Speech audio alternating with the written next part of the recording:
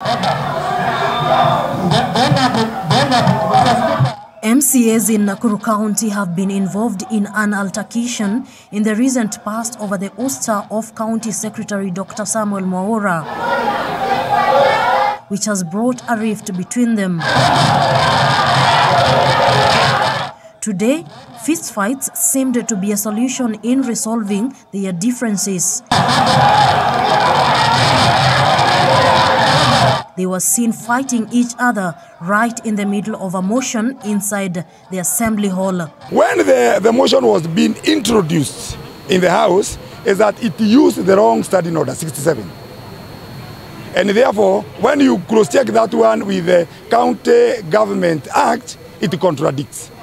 Therefore, it clearly states that the County Secretary can already be dismissed. What the Assembly should do is that introduce a motion through Standing Order 69 to deliberate on the removal of any person.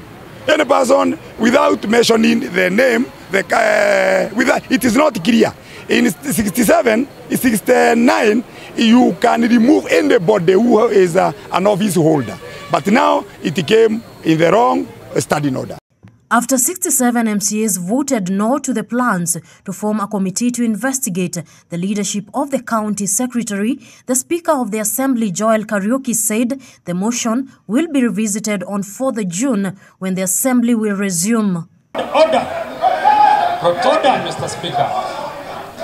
Order! Protect me, Mr. Speaker. Order! Cannot protect me, Mr. Speaker. I cannot be intimidated on this floor.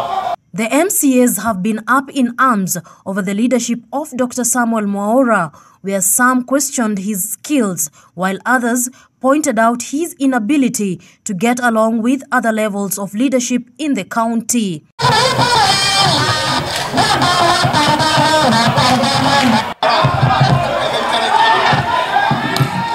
Despite the heated drama today, some pointed out that a county secretary does not meet the threshold to be impeached. Everybody knew that today Mwaura was going to go home.